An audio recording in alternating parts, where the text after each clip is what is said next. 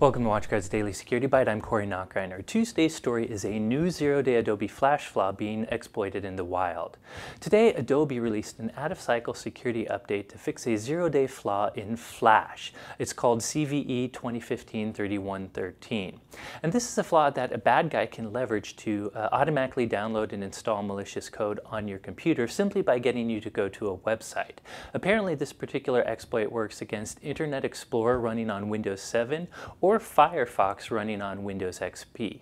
As it turned out, a security company called FireEye actually found this vulnerability spreading in the wild.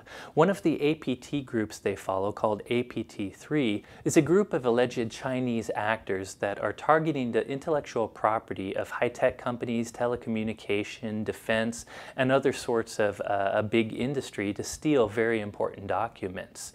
Apparently, this attack will come in email. In fact, it actually looks like a traditional spam email, not your more targeted spear phishing email. Apparently, the email tries to entice you by getting rebates or discounts on Apple certified devices. And there's a link in the email. So if you click on this malicious link, it brings you to a website. Once it checks your computer, it will exploit this Flash flaw to install one of the backdoors that's used by this APT3 group. So what can you do about this? Well, first of all, if you use Adobe Flash in your organization, get all your clients to update as soon as possible. On top of that, you might want to consider the use of Flash in your network. More and more websites out there are going away from Flash and going to HTML5. So if you can avoid using Flash in your network, that might help you. One thing you can do on a WatchGuard Firebox or XTM appliance is block SWF or FLV content, which is the actual file types that Flash delivers media as.